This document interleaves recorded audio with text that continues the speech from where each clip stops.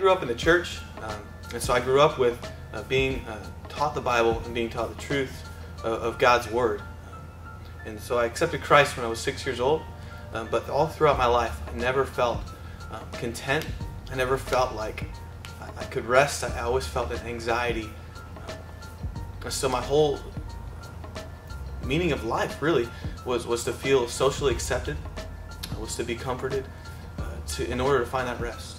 So finally, when I entered into high school, I was offered drugs, and I thought, I mean, if they'll like me, I mean, if they will accept me for who I am, then I'll try it. And as a result of trying drugs that one day, I ended up becoming addicted for upwards to 6 years. And then when I got into college, I got addicted to cocaine, and it was a downward spiral from there. I tried to quit. I tried to get away from it. And my parents did all that they could to show me grace, but also to show me that they'll not stand for it. So one night it came to the point where they said, you need to get out or you need to get help. And so I ran away, of course. And I was at my friend's house, and I felt what I believe is the grace of God pulling on my heart.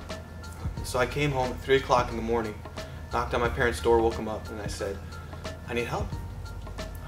And so they said, okay, we're leaving tomorrow. So little did I know that they had called a rehab, and they said, we're ready whenever you want.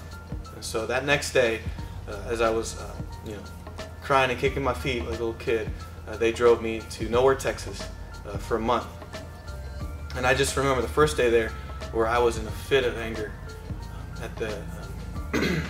as I was getting off my drugs. I was in the hospital, and I was yelling at nurses, and I was kicking stuff down. And finally, I had been detoxed, and I was in my room, and I just remember crying my eyes out, realizing that if I did not give up my anger, if I didn't give up my anxiety, that I would never be content, and that I would never get clean. And so that night was the night that God showed me His character, that God showed me that He was in control and I wasn't, that I would only find my contentment in Him. And so from that moment on, I have been flourishing. And after that rehab, I moved to Florida, went to 3-month rehab there, and decided to stay there for a year and just work and live. And I just started studying God's Word in a little, alongside some commentaries, and just realizing that God's Word is alive, that it is profound, and I just started eating stuff up, and I just started growing.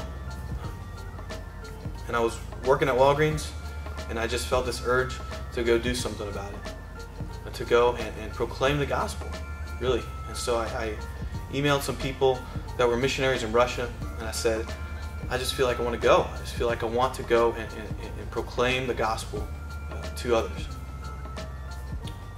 And so they said, okay. And so 2 months later, I moved to Texas. I was staying with my sister in an apartment. And the first day I moved back to Texas, I ran into some old friends. I ran into Tyra at a Starbucks. And he said, hey, we're meeting at a new church called Redeemer.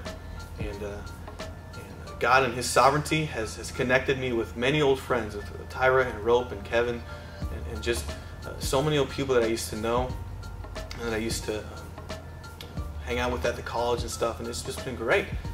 So I started doing that, and then 2 months later I went to Russia, and then I came back and I decided I want to do this for the rest of my life. I want to spend my time studying God's Word and proclaiming it to Christ's Church. And so from then on, I've grown tremendously.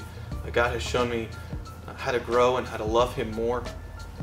And so I've been attending CVS for the last year and a half, learning so much about God and the world. And so God has taken me from a place of just pure desperation and uselessness to Him to where I can be useful to Him.